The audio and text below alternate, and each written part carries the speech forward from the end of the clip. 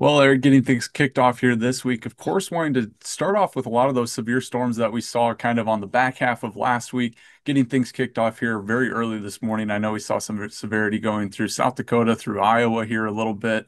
Also wanting to blow things out a little bit on, just the continuation of a pattern that we've seen of just multiple storm systems bringing moisture into many parts of the Corn Belt. Good for some, maybe not so good for others. Just talk about that and how we are kind of shaping up here for the near term. Yeah. So, this first radar animation starts off last night on Sunday night and goes through midday today. And you can just see the massive storms that started in South Dakota, Minnesota. They went through Iowa, clipped parts of Wisconsin, northern Missouri, came through Illinois, India. I mean, this is the same spot that's been getting over and over and over hit. And we're filling in some of these little holes that were there. My backyard was one of those holes, and they got filled in on Sunday.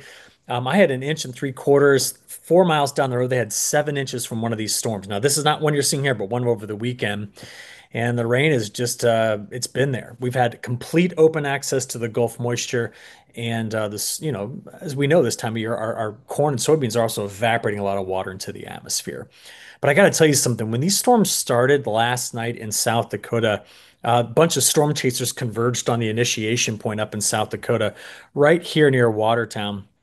And I don't know if you've seen this yet, but some of these guys got really, really close to these tornadoes. And just this one, like a drill press going into the ground here, shot by Brandon Kopic. Just incredible to see that. But we have questions as to where it might be today. So this is the same area, but now it's extended. And the Storm Prediction Center, just before you and I started talking, updated this and now have a much larger part of South Dakota, Minnesota, and Iowa under the moderate risk. So there's only one more category above that, and that's high.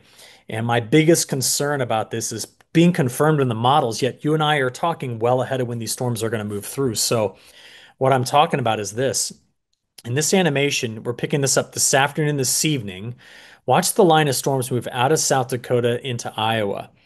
And we do not want to see structure like this on the simulated radar. That's a bow echo. If it's large enough and moves fast enough, we would classify this as a derecho. In Iowa, no one wants to ever relive August 10th, 2020. And unfortunately, we're starting to see just the risk of that taking shape.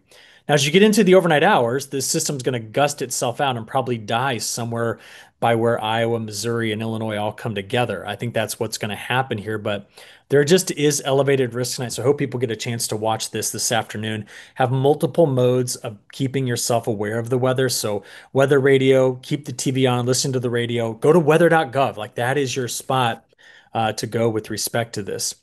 But the reality is, it's hitting the same areas that have been hit with storms. And if you look across the majority of the Corn Belt, we've been wet. I mean, it's been quite wet.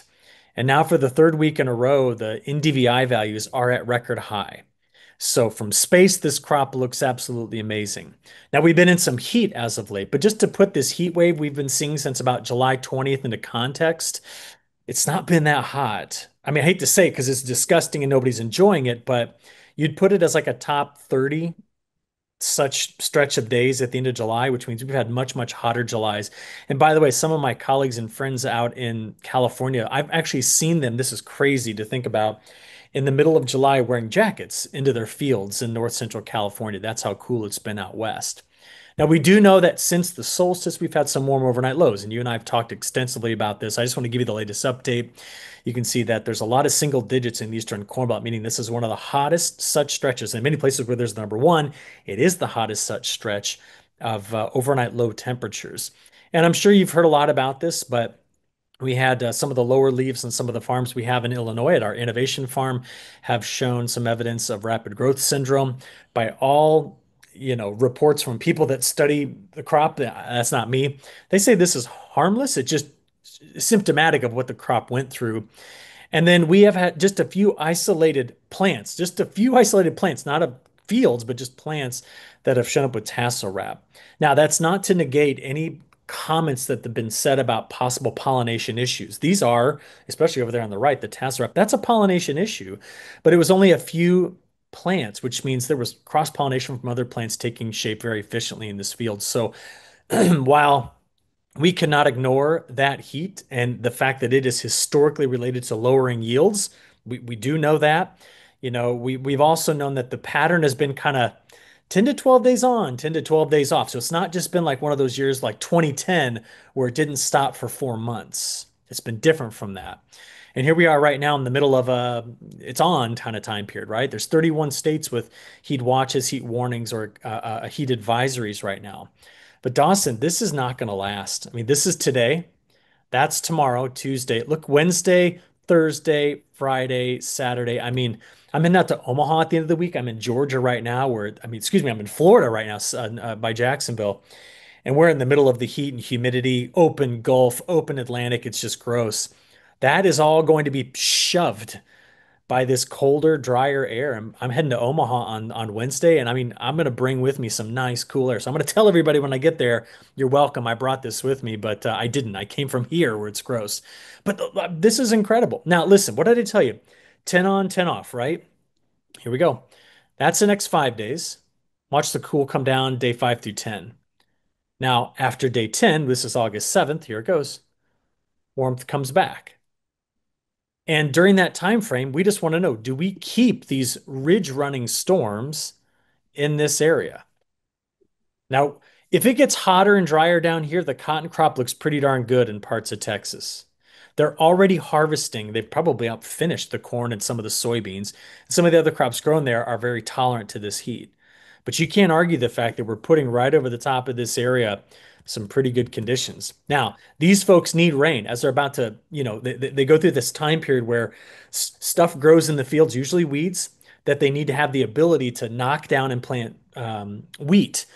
If you don't get the weeds to grow up and then you have to dust in your wheat, the weeds and the wheat come up at the same time if it rains in November, right? So they need rain in that area.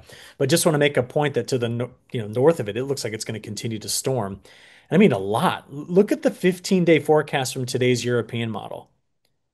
I mean, yeah, you find whole south, but there's a lot of places in here, 2, 3, 4 inches of rain that are coming through. The dry spots are, here, and of course in the west, or maybe coming out of that part of the Canadian prairie over the Great Lakes. But everywhere that you see white on this graph, that's where I'm expecting storms. So what I'm going to tell you is simply this. When we look out beyond this into later into August and into even September, unless something big happens in the tropics, my thought process is going to be wash, rinse, repeat. 10 days and then 10 days and then 10 days, like that back and forth and back and forth. And until we break it away and do something different, I have no evidence to overturn it. So that's where we'll be. Yeah, I mean, just for this long period of time, we've continued to identify that, yes, there are problem areas in some places, but overall, it just seems like moisture is getting to places where it needs to be for a lot of folks. Yeah, I mean, I hate the severe weather side of it, but this map tells you what's going on. Like Hmm. this drought in central Oklahoma, they got rain the other day, so the rain came through there. There has been better moisture in southern Missouri. We filled in these holes in Illinois, Indiana, Iowa, not Iowa, excuse me, Wisconsin and Michigan. They're just very little holes left. And again, I can't argue with this whole idea of the NDVI being so high. So I want to know this, Dawson. If we just transition this into the longer range, I mean, the CPC keeps coming out with these forecasts. I think they're hooked on shifts in the MJO. I'm not. I'm just not bought into it just yet. But this is what they've got for mid-August. And I would have to argue that maybe this is what we should be talking about for mid-August. What I mean by that is, all right, maybe a little hotter, drier here, but all along the edge, I think we're going to storm everywhere. I just drew all the squiggly lines. I mean, what evidence is there to overturn that? And that's the latest update from the European model. So until I see the Bermuda high leave or some big thing sweep through the tropics or a big tropical event take shape, I don't know how to break this pattern. And even though, yeah, some of the longer range forecasts for September and October look drier in the central US, I just want you to know that they're basing that off of this developing La Nina. We need to pay attention to the Atlantic because historically, if you correlate this particular pattern we've seen in the Atlantic to our fall precipitation pattern, it actually tends to look more like this, where those purples represent more stormy activity. So I'm not overly aggressive on this hurricane season. I'm not overly aggressive on changing the pattern. I think we are just in a like a wash, rinse, repeat cycle with all of this. Yeah, and then just really quick here to wrap things up too. I mean, when we're talking about the extended forecast, there was a lot of, discrepancies. Is a lot of this going to materialize? And a lot of that didn't happen, a No. month or two ago. Is there just a little bit more, you know, trying to think of more evidence that this could continue and materialize a little bit better than it has in the past, just based on what we've seen? Well, here's what's crazy. If we get where was it here? If we get there it is, finally. If we get this over the next 15 days, or if it looks like this compared to average, 15 days from now is I mean, that's like mid-August. We're Hmm. running out of time for there to be some sort of substantial problem on the crop, right? Other Yeah. than the pockets that are dealing with, disease pressure, severe weather damage, emergence problems. That's every year. I think just on the whole, Dawson, this pattern outdid every expectation we had going into this season. All right. Well, going to continue to watch that here moving forward. And like you said, just with those pockets, I don't know. It just seems like a time for, folks, localized areas to just, work with their agronomist on where, things have to be to kind of get this crop to the finish line too. But overall, just going to continue to watch these patterns moving forward and always appreciate your insights, Eric. Yeah, you bet.